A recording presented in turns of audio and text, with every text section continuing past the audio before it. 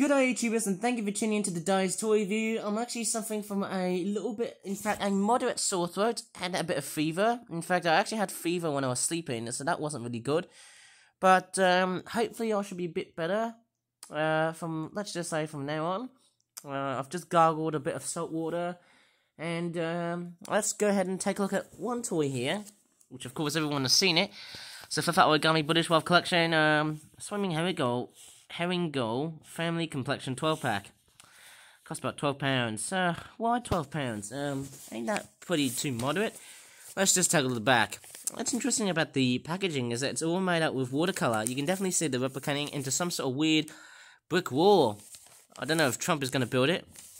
Mind you, doing these toy reviews is so much better than just watching Skibidi Toilet and that one Cotton Eye Joe ripoff covered in TikTok.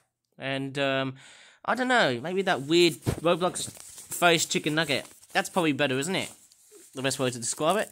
It's probably better than either of the two memes. Right, let's just go ahead and unpack this before we start brain rotting. In fact, this is so much better than just getting brain rotted by those two ugly memes on the internet, which are actually quite good. Right, let's go ahead and take a look and see what the hell lies in this product. Without being too vulgar, of course. We're looking in the array of birds. This one here is a second winter herring gull, because it's got a bit of brown. It's transitioning from, let's just say, juvenile plumage to an adult plumage. Remembering that seagulls, in particular the larger ones, take about 5 years to actually reach their adult plumage.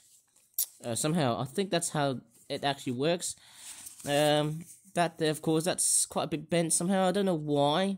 Some of these beaks are a little bit bent and a bit slender looking. I don't know why they're just bent like that, but maybe that's meant to be like this way. Here's the other side. Okay, and it looks quite nice. We've got like some sort of black tail band, which is quite very much a so-so. Here's the juveniles, quite nice and brown at the front, and then you've got black at the back with a lot of white on it as well too. It's quite nice, isn't it? In the way they've been rendered so far.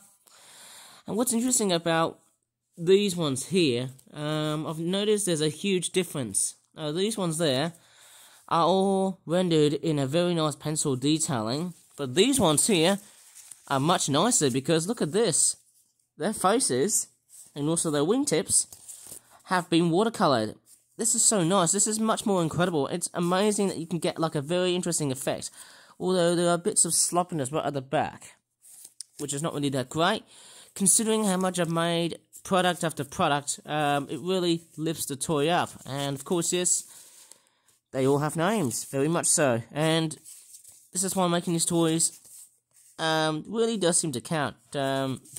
Yes, very, very nice. After all, I might as well just take a rest because I need to get my head a good rest because of this stupid fever that I'm having. But I will be heading outside later on in the day. Oh man, it doesn't feel nice when you feel hot and feverish, obviously, somehow, because, you know, your body temperature fluctuates. But, you know, because we humans are mammals, and because we're warm-blooded creatures, just like birds, well, we seem to do very much more better than reptiles or any other animals, like fish and, I'd say invertebrates. They just simply die off because they're cold-blooded. Right. Let me just repack this baby up, and we'll call it the end. Yay! So if you really enjoyed this pretty interesting toy review, just pretty fast and simple, please give this video a like if you really enjoyed it. Subscribe for more for that toy reviews in the future. And as always, thanks so much for watching and bye for now. Nearly dirtied the bed sheet and also the duvet cover.